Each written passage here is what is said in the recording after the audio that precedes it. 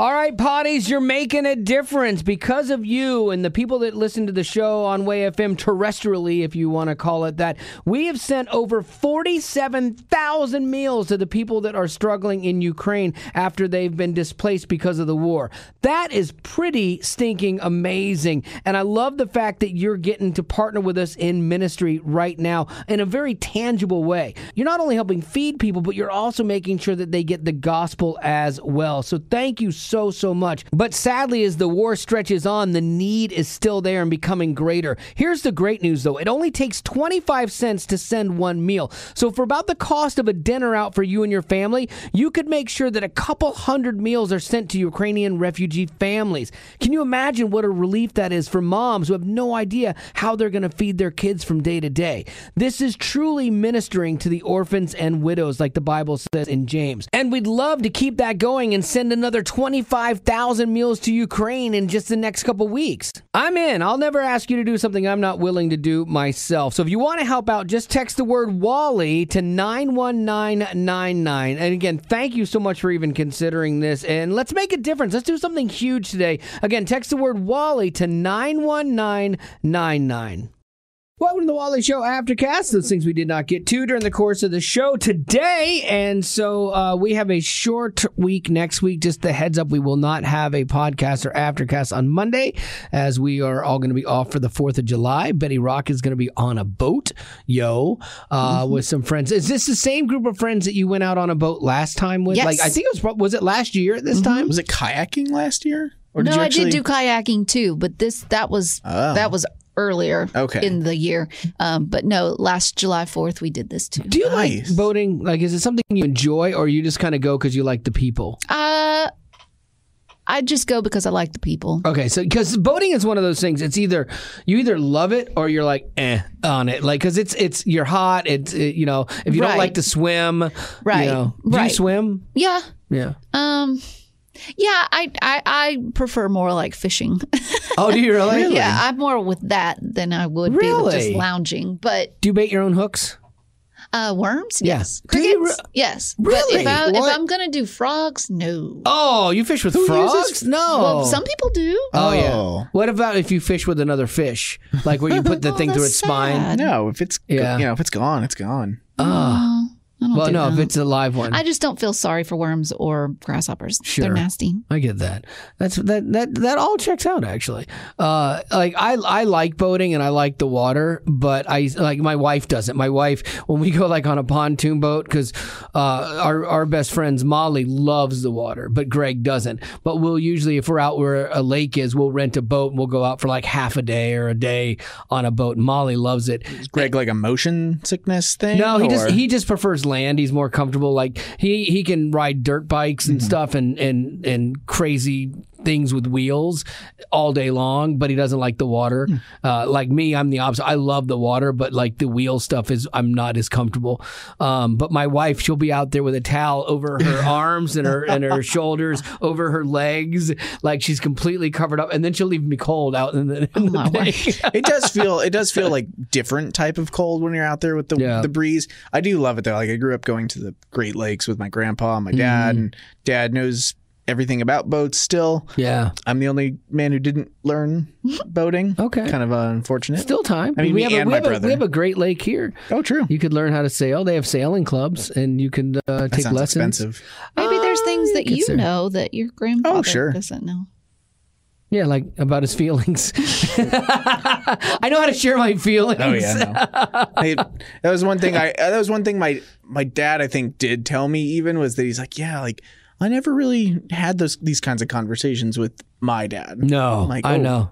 Like the conversations I've had with my daughter are conversations I would have never had with my parents. Would you have had them with a son? Do you think? No. You good? Yeah, I'm good. You good? Oh, yeah. That's sad. Yeah, it's not probably how it's not. Supposed to be. Well, I don't know. To some degree, you need to have open communication and let your kids feel like they can talk to you. Oh, no, absolutely. But like, even if it is about feelings. Yeah. The son just might not have had the feelings. Right. Though. Like I don't remember being a feelings type of person. Right. And not to classify theatrical people as people that do experience feelings stronger than other people. Well, there's something to that. I think they do. Yeah. And I remember doing 2 years of theater in high school and like realizing it. And whenever I got out, it was like, okay, this is a much better place to be. Yeah, the people there in my world, I think some people have a great time. No, they're not only they're filled with drama while they're doing drama. It's a lot. It's inspirational. I think that I'm learning a kind of a sad thing about my daughter though.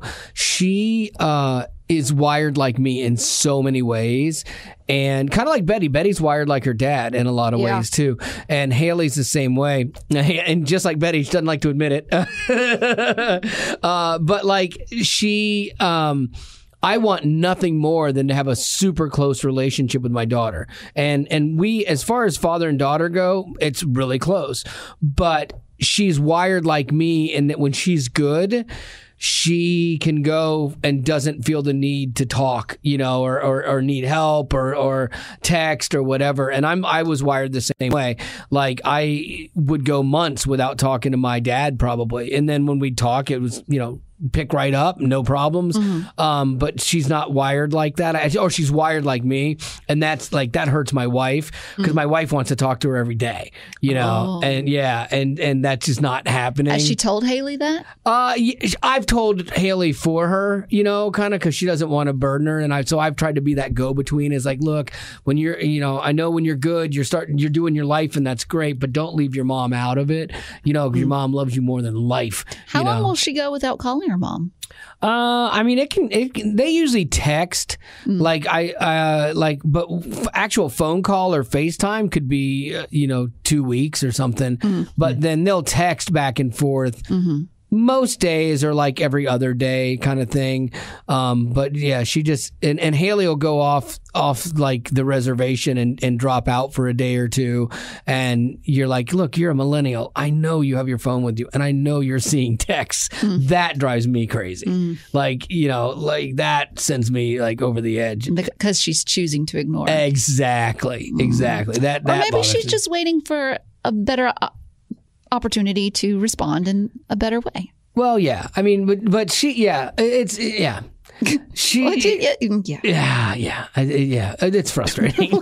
It bothers me. I'll be honest with you. Like when you text somebody, if you've been texting somebody and then you have like one more thing and you're like, okay, just respond to that and we're done or whatever, but then they don't. That drives me crazy. I actually did not get in the shower the other day because I had texted somebody something and we had been in a text stream. And so I texted them one other thing, like a question or something that we were trying to set up.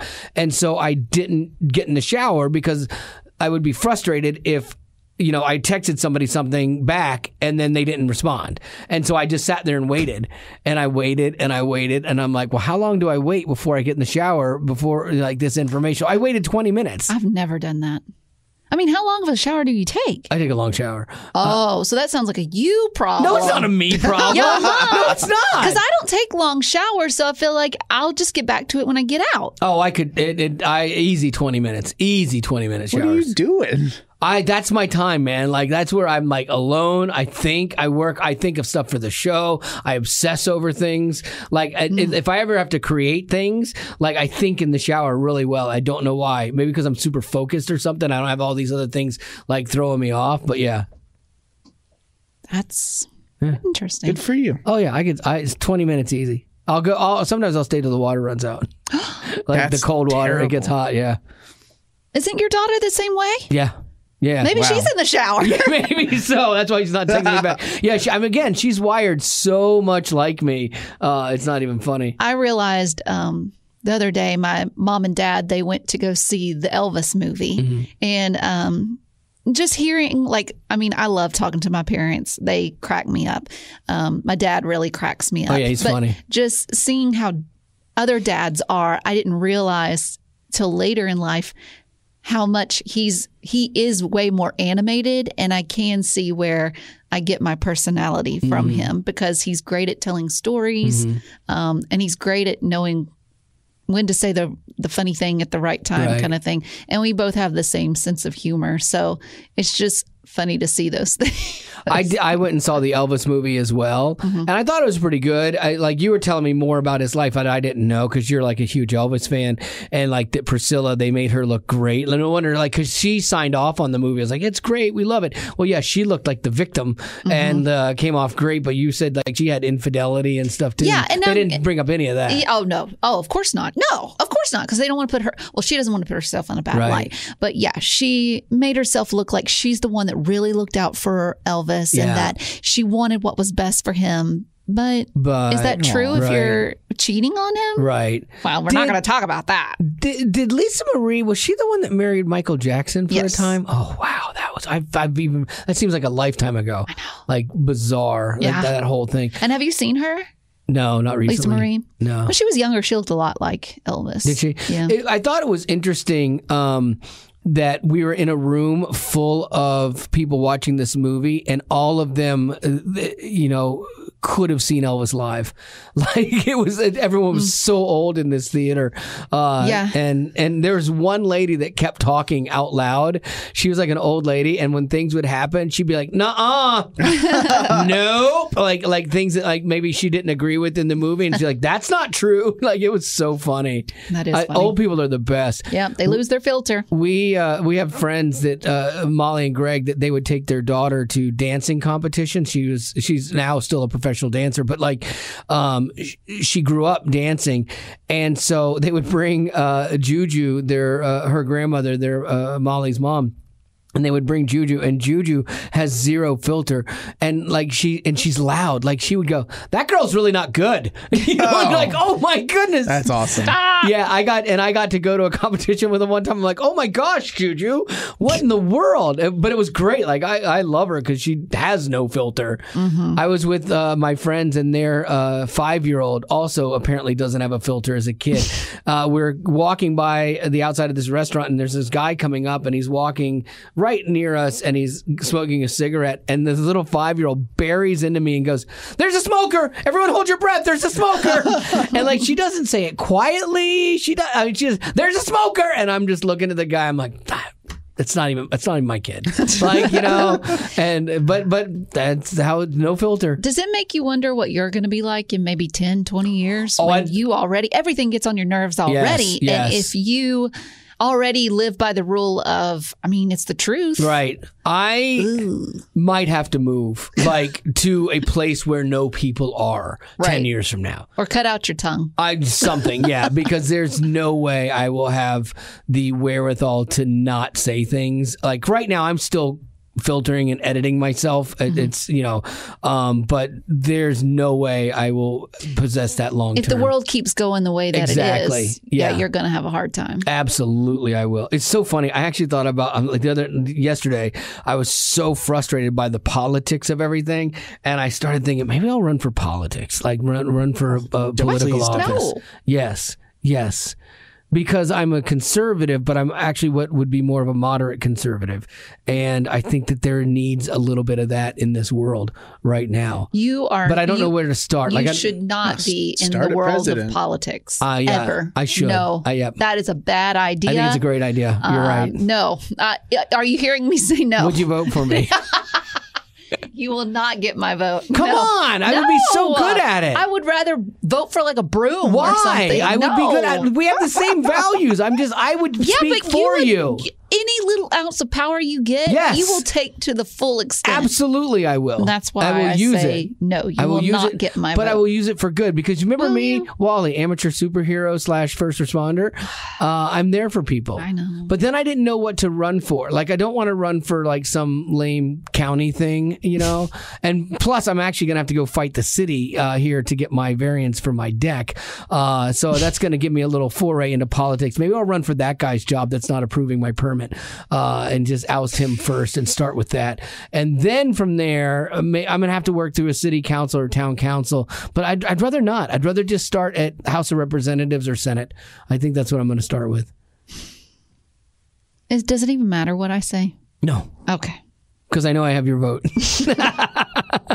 Lady Rock, what do you got? I just have some other maddening things, and I don't feel like being mad today on Friday with California and their health care. That's great. They are offering health care to illegal immigrants now. So good job.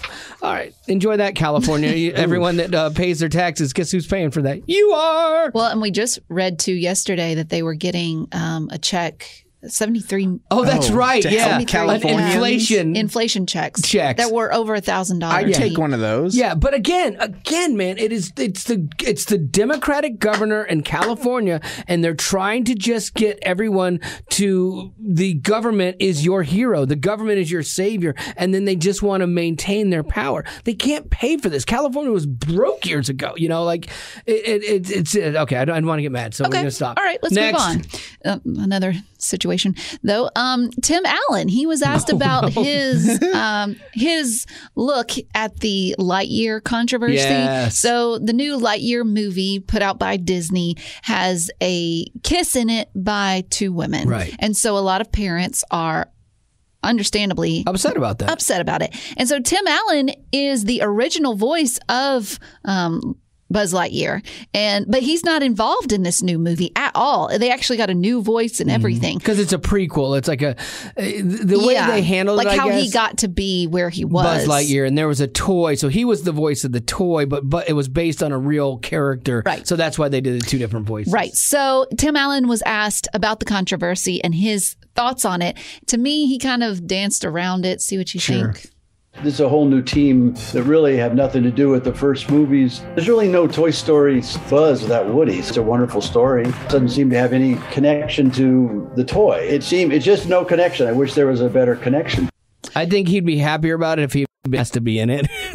Maybe that's what it sounds like to me. But it sounds like he is saying he really can't have the correct thoughts to share on the situation because he was never involved in the first place. Well, the problem with this is too, though, it's like when you ask him that, he then has to make a statement. And when you make the statement, if you, in Hollywood especially, if you say anything that even remotely smells or has the scent of not celebrating LGBTQ, not even just like supporting it, but like celebrating it, heralding it, loving every part of it, wanting to be a part of it yourself, then you're in the wrong and you're a bigot and you're a hate monger and they blacklist you and stuff. So he definitely has to sidestep that for sure. I've been writing a post for a while about what Disney could learn from Dolly from my trip to Dollywood. Oh, that's right. And I wrote a big chunk of it yesterday, and I kind of am at the point where I'm going to start addressing the Buzz Lightyear thing from my perspective. But then as I sit there and I'm writing it,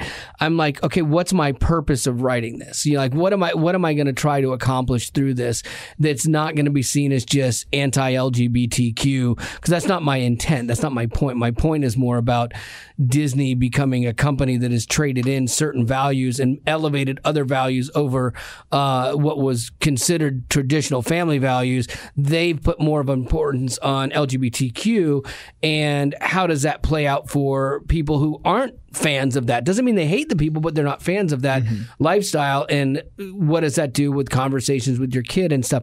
And there's just not a great way to write this in the sense that people will come at me. And I don't fear that, but then I'm like, does it solve anything? Does it help anything? Does it just divide further? That's what I'm wrestling through, because I've been thinking about this for a while, and because my point of it, other than just sharing my opinion, because I can share my opinion all day, I can do it here, but it's it's just another opinion in the world, and does it matter? And does it, or is there a point where you have to say something because no one else says anything, and then you are that dissenting voice that actually makes people think or challenges people to think differently? So I'm not sure. And and who knows, man, our company might shoot it down anyway. Yeah, who knows? Because that's when I actually will. It's such a hot button, and I've danced in this pool before, and I could see the company going, yeah, we just don't want to talk about this. So I don't know. We'll see. I'm still working on it. Yeah. But anywho. Would you like to go to birthdays? I would. Let's do it. No, we're good. That wasn't bad. Go. No. All right. We've got one. Claire said, hey, guys, Huntsville, old OD. You remember Claire? Oh, Claire. Yeah. Yeah, she's so sweet. John and Lori, her mom and dad, they share a birthday, which is pretty crazy. That is bizarre. Yeah. She said, my parents have nicknames for us kids, but what's a nickname you always wanted, but it never stuck? Oh, I remember one episode of some little show my daughter watched, and the kid, he was trying to nickname himself, and he's like, Wheels, I want to be nicknamed Wheels, and he's like running around, he's like, hey Wheels, he's trying to nickname himself, because you cannot nickname yourself. No, you can't. Other people have to nickname you. I do, though, know of a girl. I used to be friends with this girl that she decided when she was going to college that she was going to start going by her middle name instead of her first name, kind of as a start over in life kind of thing. I don't know if that's the same as a nickname situation, but it was interesting. Yeah, and then Betty Rock is obviously Rock is not your name. No, but you were given that's pretty much what everybody knows. Oh yeah, everyone basically people either call you Betty Rock or they just call you Rock. Yeah, which is better than Stump. That was my other one. Was Betty Stump? Because I nicknamed Betty all those years ago. Like when I first met her, she had even more of a drawl, and I was trying to do this rock type show here, and I'm like, Betty Lou is not going to work. We need something that's just more flashy for you. How about Betty Rock? And we kind of said it tongue in cheek, and then it just stuck. Yeah, And then even Gavin's not even his real name. Yeah, good point. But I don't even see you as Caleb. No, I don't even have you saved in my phone as Caleb. Oh, and if someone said Caleb, I'd be like, who are you referring to? That would get too messy. I called him yesterday, and I went to his voicemail, and he's like, hey, this is Caleb. I'm like, okay, my voicemail works. Okay. Yeah, it works. Yeah, I've actually, I tried to set that up, and then I never had someone test it. Oh, so yeah. I'm glad it works. It does. But I had to think about that, too, because I really don't get calls from a ton of people. Right. So I thought about doing a version that was like, hey, this is Caleb, or Gavin if you're calling. Mine always has my professional stuff on it, and I used to actually have a thing that says if you leave a recording here, just know it can be used on the air. Because I used to like you people had that for forever. I did, yeah. And then finally, I'm like, I just stopped, and if I want to play it, I'll play it anyway. And if I get sued, I get sued. It's like, I don't care. Yeah, it's just easier. Sued. I just wanted a shorter voicemail. Like some people, like Steve, Steve that works here, who actually just became our new boss. Yeah, his voicemail. His voicemails are so long. I'd rather just hang up. Yeah, I have. Yeah. And I love this guy. I love that. This guy is truthfully one of the kindest people, and the help you out at a drop of a hat guys. Not a bad thing to say about him, but he has the longest voicemails. He did he got into it in a world where one man can't get to his phone. So funny. That's 5 minutes later, you're really, leave a tone at the beep. Beep. It was. Yeah, it's like we all know how voicemails work by this point. Just hey, wait for the beep. There you go. Yeah, that was rough. Hey, I forgot. We can play it. We planned. I feel like we didn't have a big gap there. That's okay. I feel like he's on his last leg. That's a little scary. Weekend plans. Everyone's got a weekend plans. Okay. You want to go first? Sure. Yeah. So today, Stranger Things Part 2 has been released. Oh, Gavin was telling me, right? Yeah. Gavin was telling me that there's 2 episodes, but together they combine to 4 hours, which is ridiculous. You know what Betty's doing today? Are you? I don't think we're going to do both because I have to wait and watch it with my roommate because we're both in it together. Yeah. So we may watch one. Okay. But then who knows what we'll do tonight. But then tomorrow I have the whole day to myself. Nice. And I am so excited about it. And then Sunday I have to do nursery at my church, and I might go and see my mom and dad. Nice. And then Monday is July 4th. I'm going on a boat. On a pontoon. With some friends of mine, which will be so much fun. And then Tuesday, I took the day off. I know. Look at you. Nice. That's a 4-dayer. Oh, I'm so excited. I just put in my time for August, and I'm looking forward to that. I don't have any breaks until then, except for this one. It'll be extra toasty. I will. Yeah, I'll be crispy by then. So there you go. Gavin.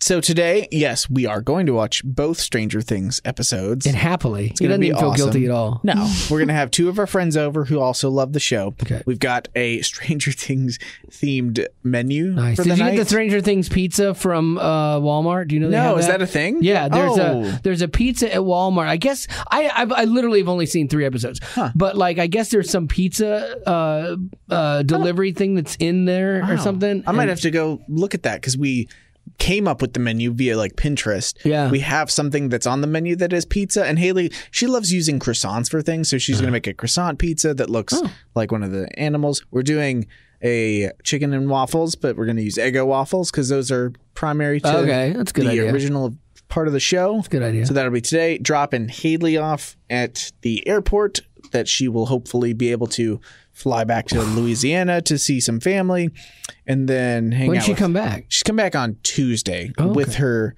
dad. Originally, she was going to come back with her dad, her mom, and our niece. To move her stuff out? Or? No. Okay. That's what it sounds like. No. She's coming back with her dad and we need to talk. That would be bad. But just to hang out with them for a week. What did we used to call it when she was out all the time? Gap week. Yeah. So I get a gap weekend this week. Nice. But I used to really enjoy those. Yeah. And not from like the, my wife's gone. But like I still like I enjoy my private time. Sure. But I am a little bit more nervous about this one because I do have both dogs that I will be. Oh, yeah. She got a gap week from the dogs, too. I get to dog sit both of my dogs. And Jasper's just been on a tear lately.